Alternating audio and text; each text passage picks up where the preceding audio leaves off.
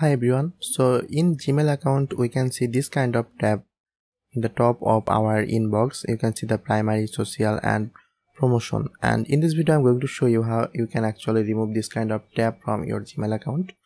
So for this you just need to log into your Gmail account. Here you can see I'm inside my Gmail account, and from here you just need to click on this setting icon on the top. So once you click on setting, you will get some different kind of settings.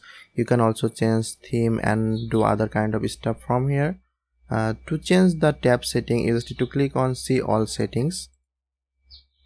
So after coming to the see all settings, from here you just need to go to the inbox.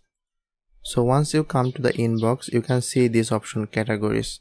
So this is the option where you can change the tab setting from your Gmail account. So if I just enable or disable this kind of tabs, so if I just keep this primary option and I just move to the below option, and you can see this option save changes. So I click on save changes.